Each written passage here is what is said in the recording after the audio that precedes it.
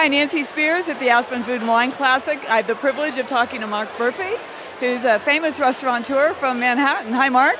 Hi, nice to see you. Nice to see you as well. So you have now 5 restaurants in New York? I have 4 restaurants and I have a catering company. Okay. We're in the process of getting another one going, but not till probably September, October. Okay. Very exciting. What's your, what's the highlight? Which restaurant do you prefer? Or? Well, now asking me which restaurant I prefer, it's like asking me which kid do I like better. Right. I like them all. Okay. I mean, the Landmarc brand, which we have 2 Landmarcs in Manhattan. It's sort of it's a neighborhood bistro with some Italian influences, and I have Ditch Plains, which is a New York style surf shack feeling. I have surfing videos playing behind the bar. We have oysters and beer on tap and lobster roll and all that good stuff. So the Ditch Plains brand is a little bit more casual, but Landmarc is still very accessible and everybody can sort of go there. So I always like to open neighborhood restaurants. To me, that's the most important thing. I don't want people coming just for Christmas or for birthdays and anniversaries. I want people to eat at my restaurant 3 times a week if they live in the neighborhood. I mean, the Landmarc really truly is a local hangout. Absolutely. I love it because people come in at Time Warner, especially we're open from 7 a.m. to 2 a.m. So the gamut of people that run through there, between the business people having business breakfast, the moms with strollers later in the morning, you got, tourists, you've got late night people coming from the opera and the ballet. It's such a great mix of people. It's a restaurant for everybody. Yeah, so you mix up the vibe and you also mix up the food. What inspires you with food? With food, I'm always about, let's just make good food taste good. I mean, I worked with a chef once who told me, if you season the food correctly and you serve the hot food hot and the cold food cold, you're ahead of the game. And I truly believe that, if you can just make good food that people can understand and accept, and I think it's you just got to stick to the basics, really. I don't try to stack the stuff too high or do anything like that.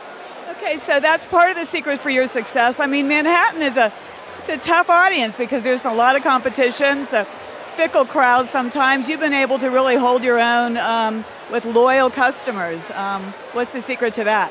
I think the secret to that is giving them a consistent product. I think that you're going to have a neighborhood restaurant. If you're going to have any restaurant at all, you have to have consistency. If somebody comes in and they have, let's say, my mescalin salad with I have a sherry shallot vinaigrette. If you come in 3 weeks from now and that sherry shallot vinaigrette tastes different, I'm doing something very wrong. Okay. Because I think that a lot of people, when they go to their neighborhood restaurant, they know the restaurant, they know the menu, they probably know what they're eating before they leave their house. And if you change the menu too often as well, people get a little upset because like, wait a minute, that was my favorite dish. Right. So we change our menu twice a year. Okay. And for consistency's sake, I would say about 80–85% of the menu stays the same. Because it's a neighborhood restaurant and people want to have the mussels that are on the menu, the different cuts of steak that we have, and the pastas of the day, which are a big hit with us as well.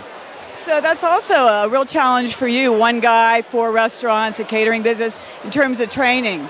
How much do you work? I work quite a bit, but I think the most important thing about being a good chef is also being a good manager and hiring really good people. And I have an amazing team. My executive chef that works directly below me has been with me for almost 8 years. He knows me better than I know me sometimes, talking food-wise. I have an executive chef in each restaurant that works directly with him and with me when we're changing menus and running specials. And I have a great director of operations who oversees the whole sort of, I always describe it, he's actually in the driver's seat driving, and I'm hanging out the window looking for new things to do and new ideas to bring into the car with us.